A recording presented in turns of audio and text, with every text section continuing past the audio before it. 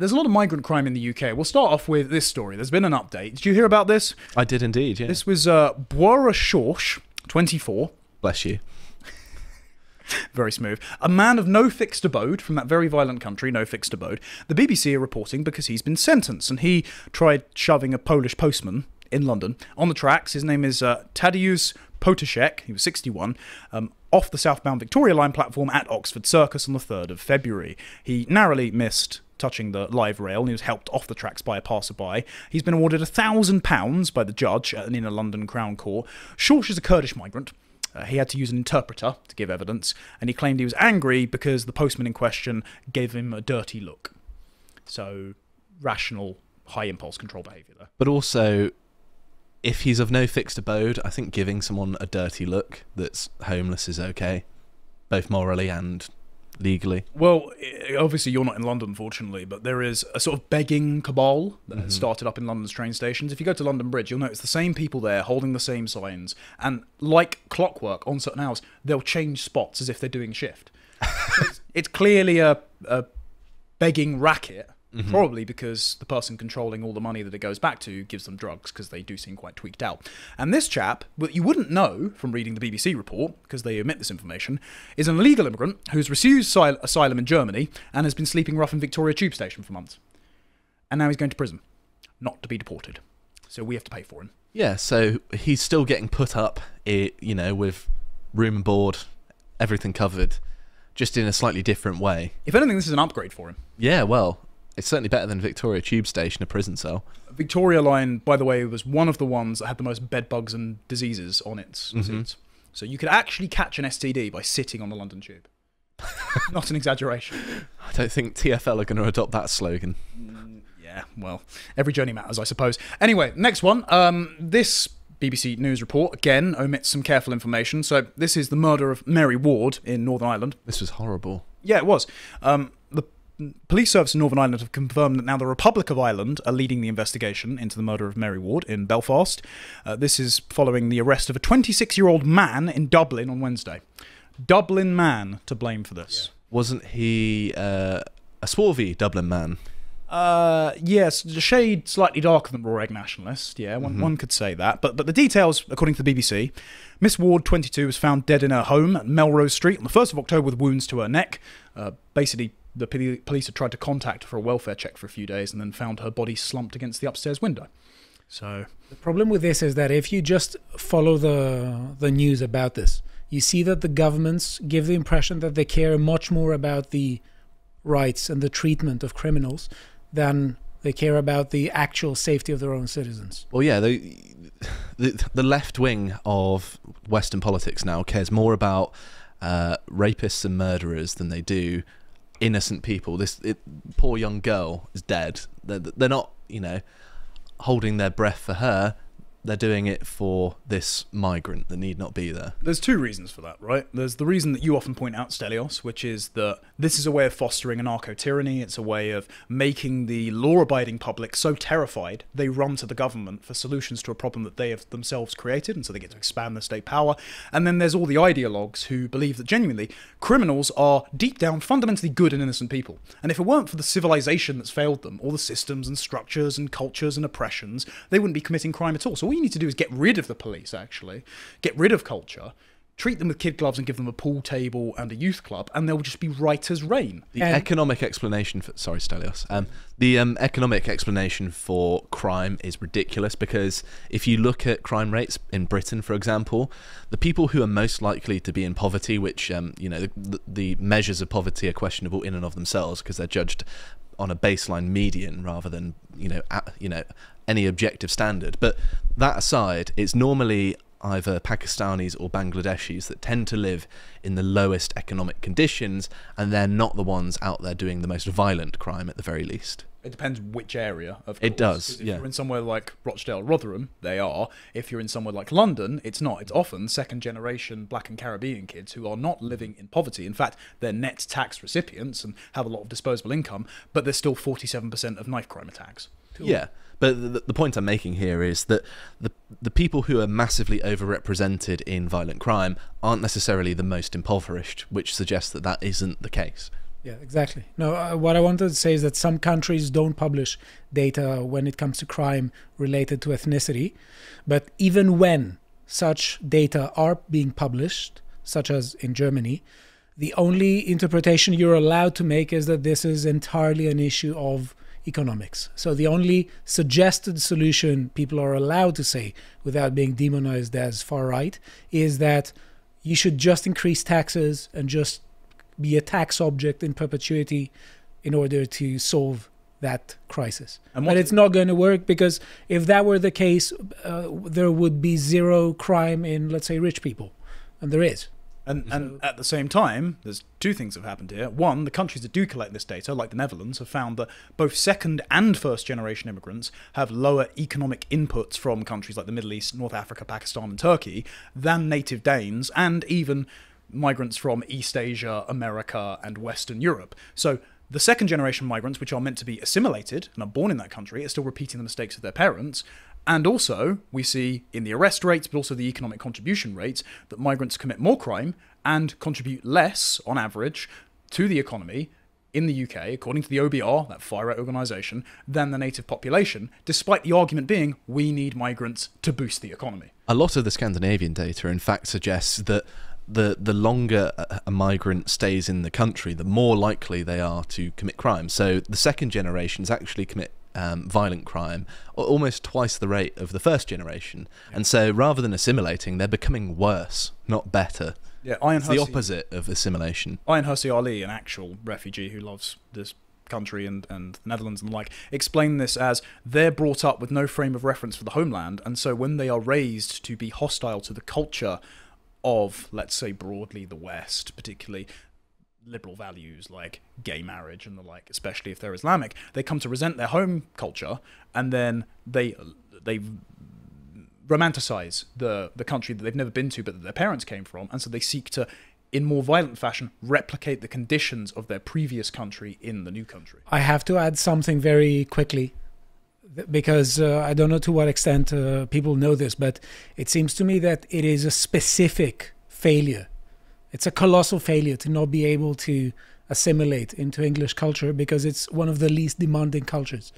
It's one of the cultures that demands the least things from you. It's just, let me grill, I'll let you grill. I think that's actually the problem. Yeah. I think Harrison often outlines these things quite well. Integration and assimilation are actually different. Integration is abiding by the law and paying taxes and not causing trouble. Like, you could say that the Indians and the Chinese have well integrated, but they still have ethnic and cultural lobbying bodies that get political candidates to act in Indian or Chinese, or in the case of Kemi Badenoch, Nigerian interests, whereas assimilation would require you, like Calvin Robinson's dad or Ben Habib's dad, to marry an English person, ensure that your children are partially English, ensure that you renounce your previous citizenship and fully adopt the identity and even the heritage of the people that you're moving into. And that should be quite a high bar, and we're not putting that high bar there, especially if you're marrying your cousin in a very closed-off community. It'd be like you, Stelios, grouping with lots of Greek people and trying to plan to, impose Greek culture. I mean, there are worse cultures to impose on us. Maybe you're going to suggest we retake Constantinople or something. The productivity would go massively. Which, to be fair, I mean, if you call on me, Stelios, I'm there. Yeah, it would be totally absurd. Interesting thing from this article from the BBC, though. We're saying all this, but speaking on Wednesday, Assistant Chief Constable David Beck said he was absolutely appalled that there has been another murder of a woman in Northern Ireland. He said, quote, "Too many women are losing their lives at the hands of men." Just men. Again, is it? Just men. Well, lies by omission, isn't it? Yeah, gripped media, as you alluded to here, Josh, after that piece on the BBC came out, they arrested the chap and named him Ahmed Abdirahman. I think that's Gaelic.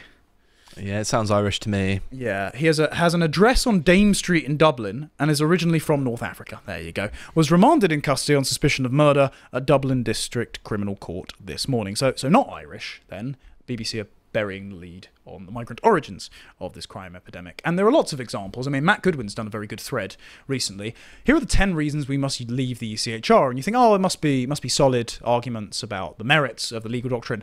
No, it's just all of the so-called asylum seekers who have come over and committed murders and terror attacks, like Ahmed Ali Alid, the Moroccan asylum seeker who killed a pensioner who said that this is for Gaza, and if I had an AK-47, I'd shoot children.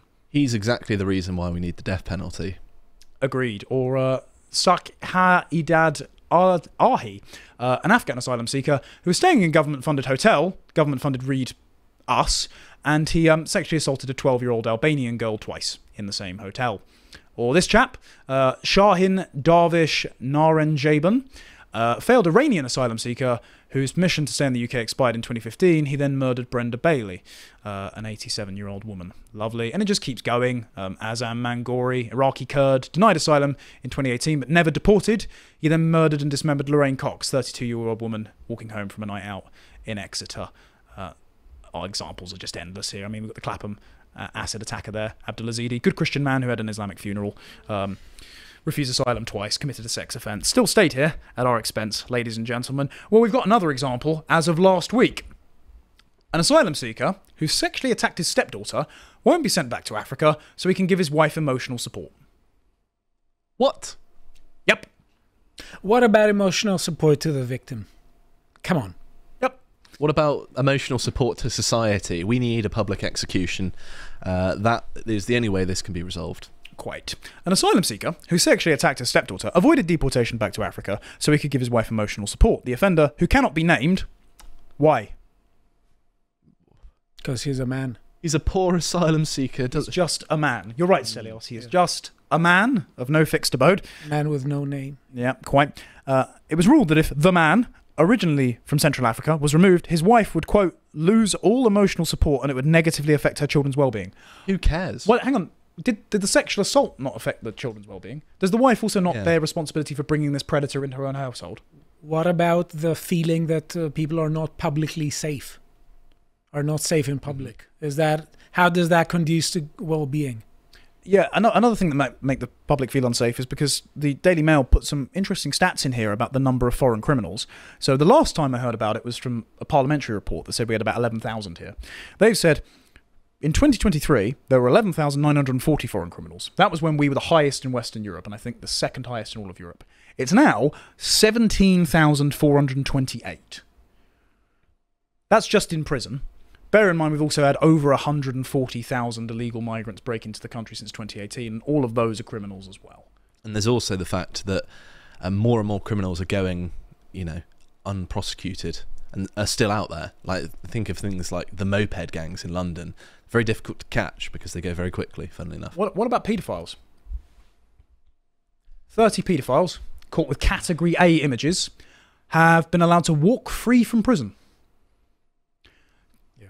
Just remember, this is a choice. And also, we need to remind people of several presenters who were caught with Category A images and they just didn't go. Oh, this one? Yeah.